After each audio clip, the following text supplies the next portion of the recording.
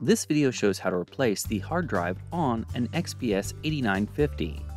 Before you begin, power off the system and disconnect all attached peripherals. Ensure that you always use ESD protection when working inside the system.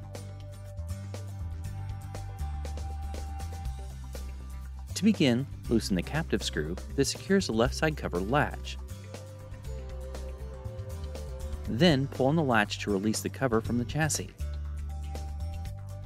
Holding the left side cover firmly on both sides, lift the left side cover from the chassis. Place the computer on its side. To remove the hard drive, disconnect the power and data cables from the hard drive. Press the release tabs on the hard drive carrier and slide the hard drive carrier out of the hard drive cage. Then, release and remove the hard drive carrier from the hard drive. To install the new hard drive, place and snap the hard drive carrier onto the hard drive.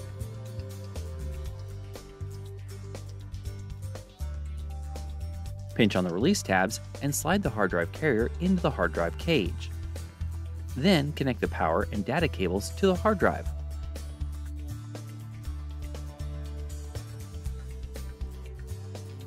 Now place the computer in an upright position.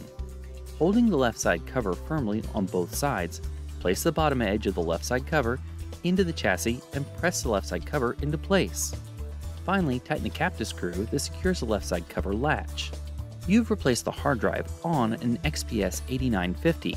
If you need more information or assistance, go to dell.com/support.